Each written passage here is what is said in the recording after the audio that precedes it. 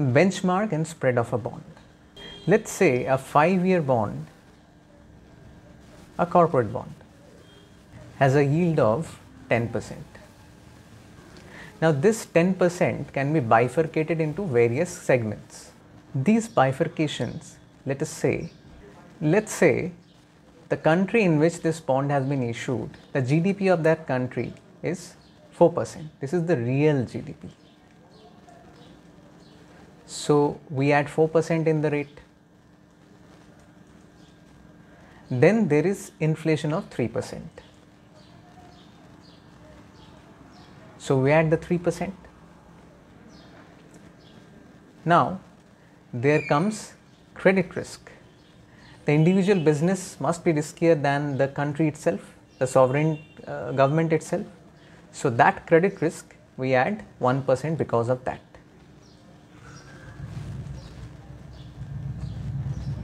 Now this corporate is a profitable business, so it is taxed in some way.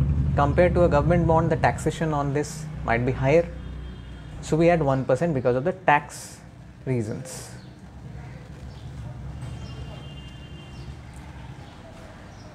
Now let's say the government bonds which are on the run are the most popular and the most liquid bonds. So this corporate bond must be less liquid than that government bond.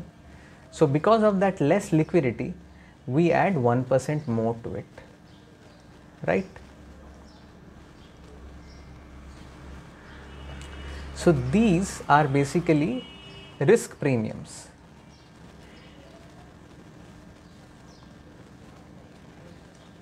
And these two basically form the risk-free rate.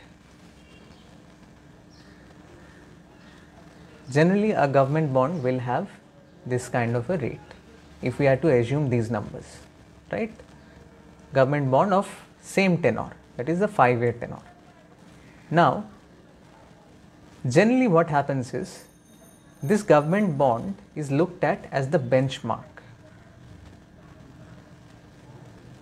That is basis which corporate bonds will be compared, and whatever higher yield the corporate bond provides is called the spread over the benchmark, right?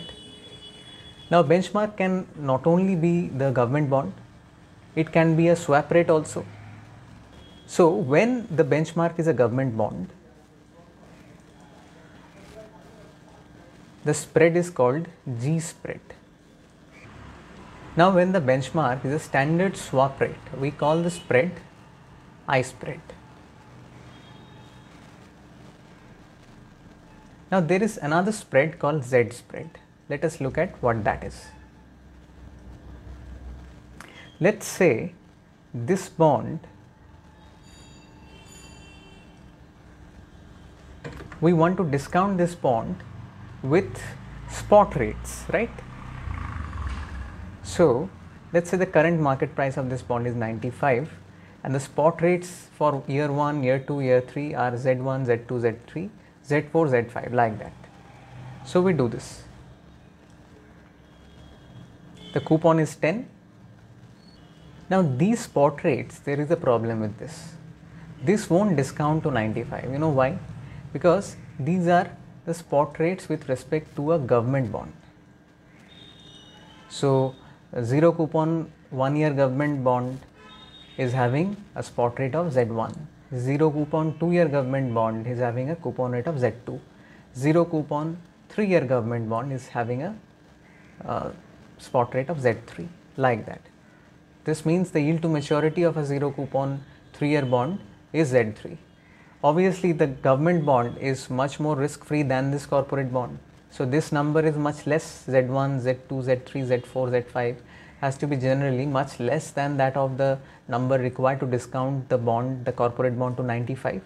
So we need to add some value to this. Now if there is a constant value, a single value which we can add to all of these values to get to that market value, that value will be called the Z spread.